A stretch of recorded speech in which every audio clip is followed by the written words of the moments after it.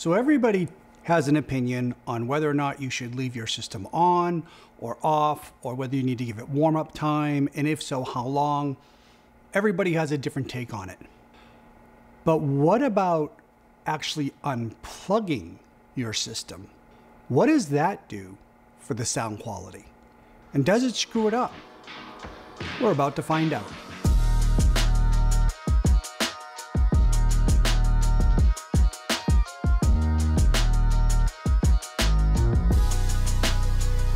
So warm-up and burn-in are two separate things, but it seems like everybody's got an opinion on it and everybody thinks they're an expert on it.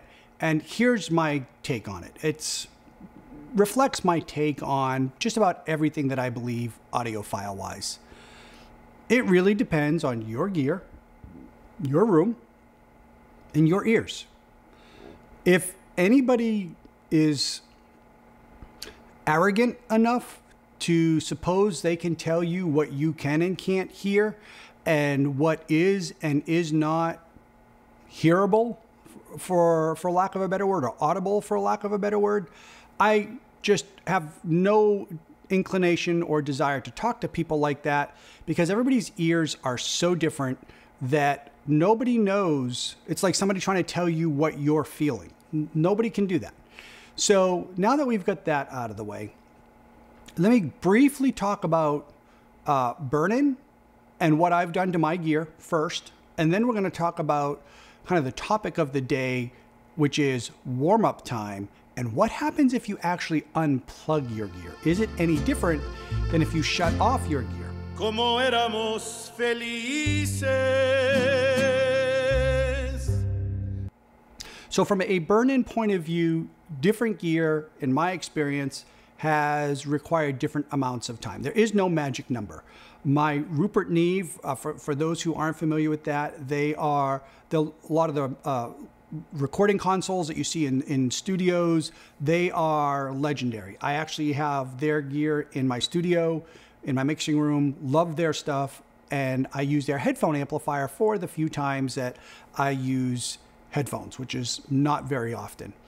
That unit was more unique in some of the other stuff that I've heard, that between 12 and 25, almost up to 50 hours was a dramatic difference of burn-in, and then that pretty much peaked off from there.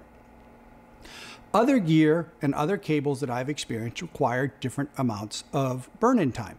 For instance, I've had 3 Luxman pieces, and every single one was right about 375 hours. 250, 275, they started to open up, but at 375, it was like a light switch.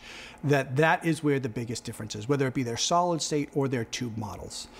The Aqua La Scala tube DAC that I have, that 800 hours before it really sounded good.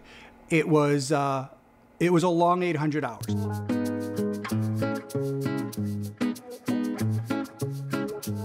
Typically what I do, the way I do burn-in, is I will listen to it at 0 hours, and then I listen to it typically in 25-hour increments, 25, 50, 75. And I don't listen to it in between. I'll go listen to other stuff in between. That way I don't get accustomed or used to how the sound is. Instead, I'm coming back to it almost with a fresh take each time.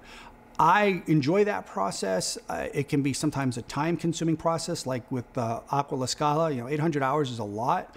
In fact, what I ended up doing is I put the 800 hours on the original factory tubes, and then once I hit that, I replaced them with the new old stock Mullards that I put in there, and I gave them about 100 hours to burn in.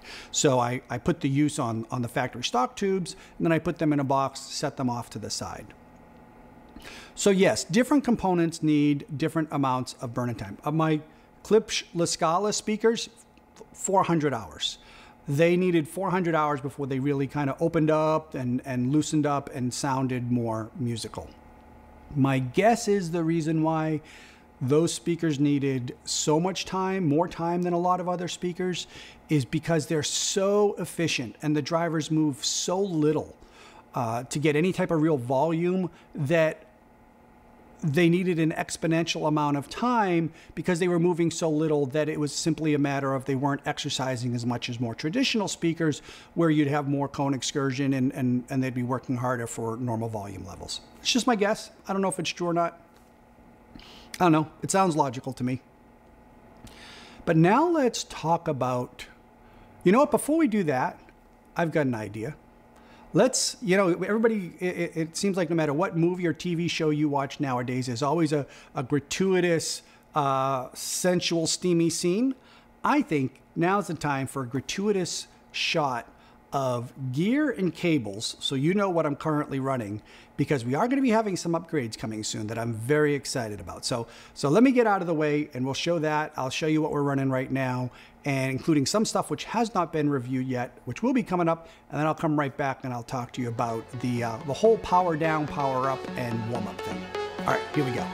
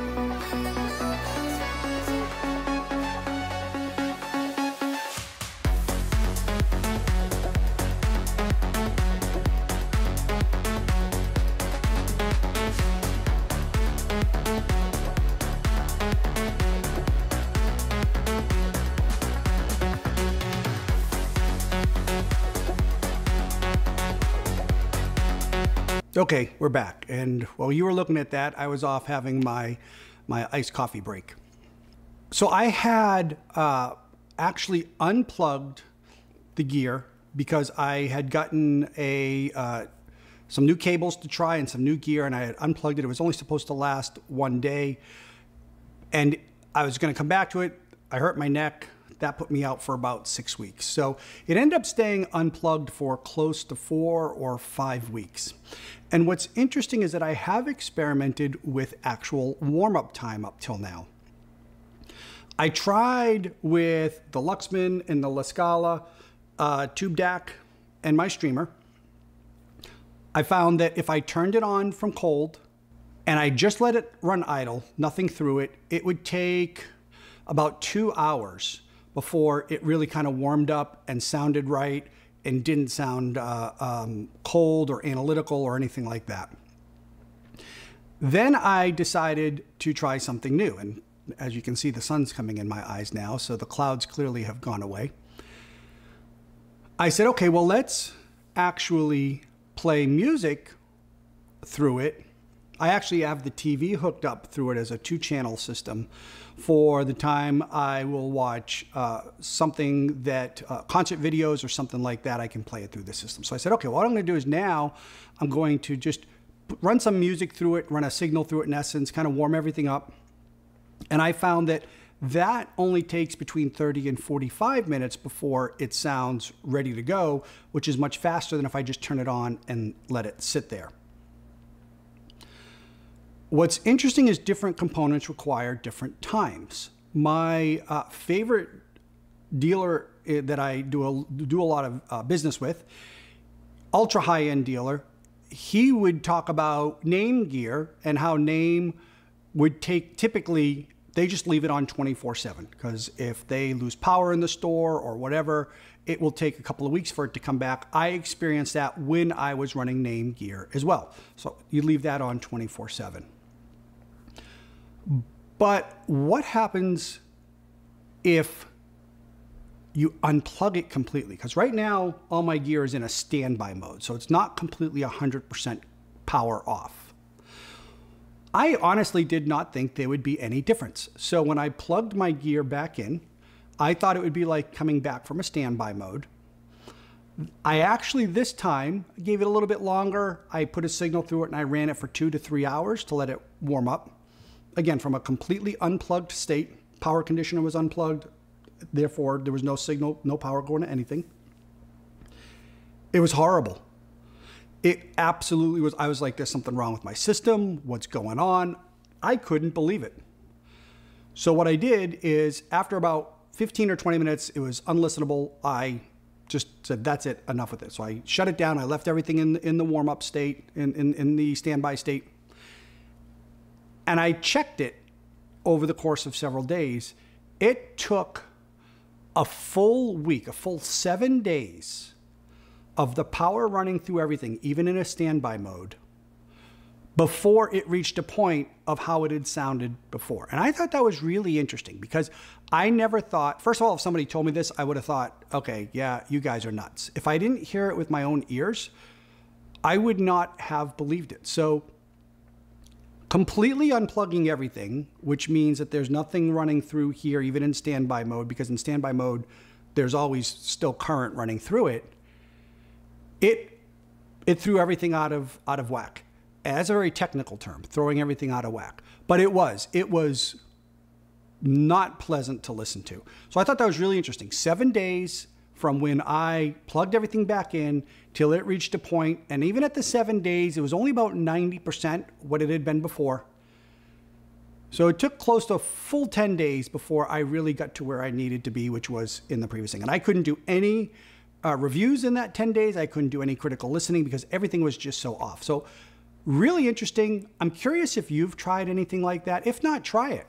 Tell me what your experience is. Put in the comments down below what your experience is on. Obviously, if you have a tube amp, you can leave it in standby. I would not recommend you leave a tube amp on 24/7 for a whole host of reasons. Solid state, I do know some of my friends, some of my higher end buddies, they do leave their stuff on 24/7. We're here in Texas.